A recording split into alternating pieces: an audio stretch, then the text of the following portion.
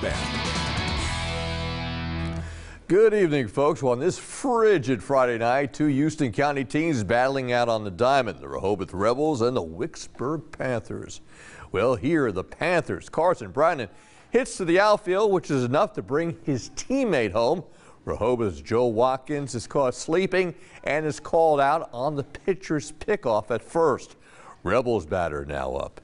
And the Rebels, well, they're holding their own. He hits a shot to the infield, but it's scooped up by the Panthers, and a bang-bang play at first. Panthers win this one 5-1. Well, the recent rain has thrown a curveball to the outdoor sporting events, as you can well imagine, here in the Wiregrass. In fact, for Hits for Heroes has a packed schedule at Northcutt Field, and that'll be tomorrow, a very busy Saturday on tap. 9 in the morning, the Houston Academy Raiders will play Clark County, and then at noon, you'll have two Wiregrass High School teams with a rich baseball tradition. Wicksburg, who we just saw, taking on Arrington. And at 3, this is a dandy, an intra-Geneva County clash. Slocum playing the Samson Tigers.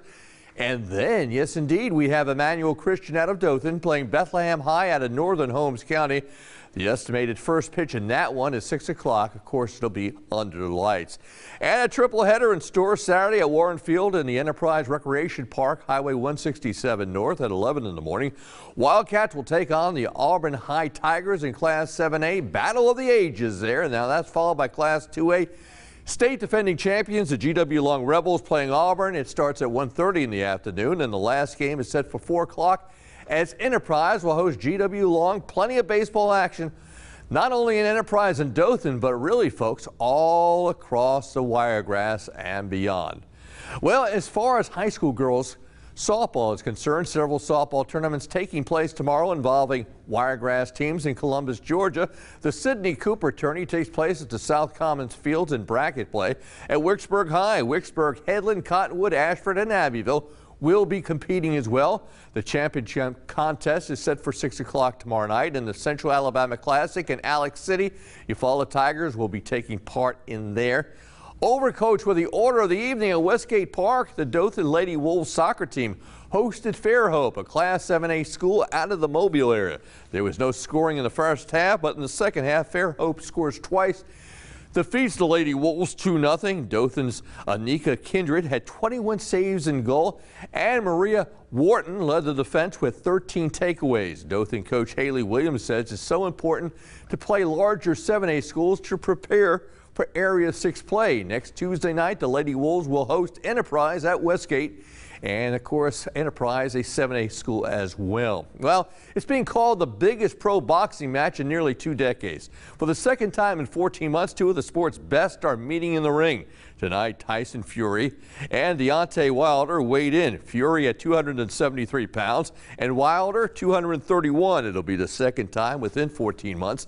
These two men will have faced each other in the ring. The first fight ended in a draw.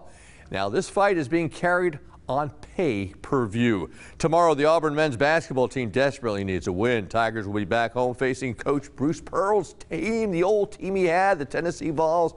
Last week, Auburn had lost back-to-back road games against Missouri and Georgia. The Tigers' Samir Dowdy, you know, he knows the importance of tomorrow. Just making the smart plays, but they lost a few players last year, which is players that's in the NBA, but they still a terrific team. They're capable of being anybody, even on our home court, so we got to respect our opponent and lock in. It should be pointed out that it's been more than a year since the Auburn men's team has lost a game at the Auburn Arena. An announcement concerning a mini-state Olympics to take place in Dothan this summer. The event is the Alabama State Games, which covers a wide variety of sports. Several college athletes who have participated say the games have helped them in their college careers. Well, really, the state games, this is a thing where we came together, got a group of friends, just have fun, and then throughout, when we're having fun, we all get better all together.